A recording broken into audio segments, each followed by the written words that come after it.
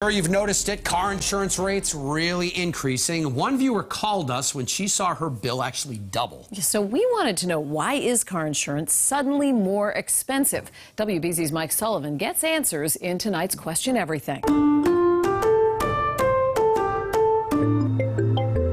Cars zip through the streets of Boston, some expensive, some cheap. But whether Tesla or Toyota, they all have one thing in common: they must be insured. Car owners may want to buckle up. The prices will take you for a ride. On the news that day, everybody was saying, oh, inflation's down, it's really great. And I look at the bill, and it doubled. The Dolans have two cars, both are 10 years old. Yeah, of course I have the keys.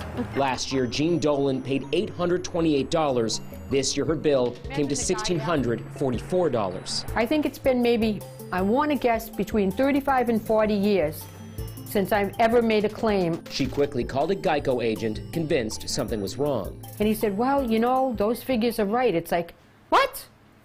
You just said you thought it was high. Her bill shows more than $1,700 in discounts. That must mean that my bill would have been $3,300 without those discounts.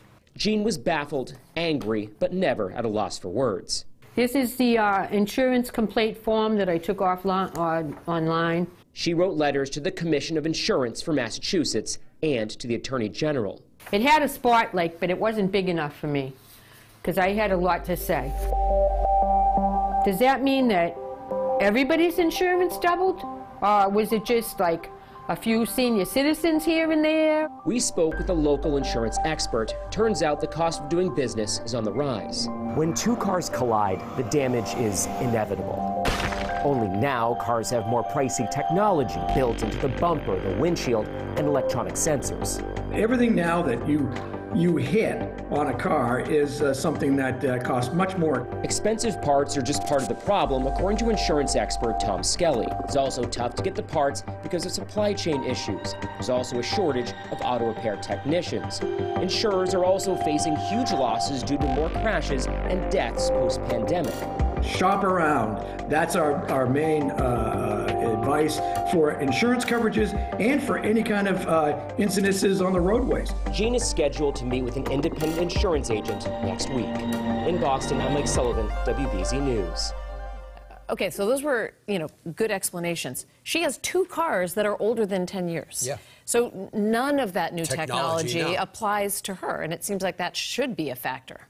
The prices are outrageous, Yeah. and try having a teenage driver at home. Right, that's fun. You want to see high prices. If you have a question you want answered, let us know. Send an email to questioneverything@cbsboston.com. We actually had quite a few about that particular topic. Yep. CBS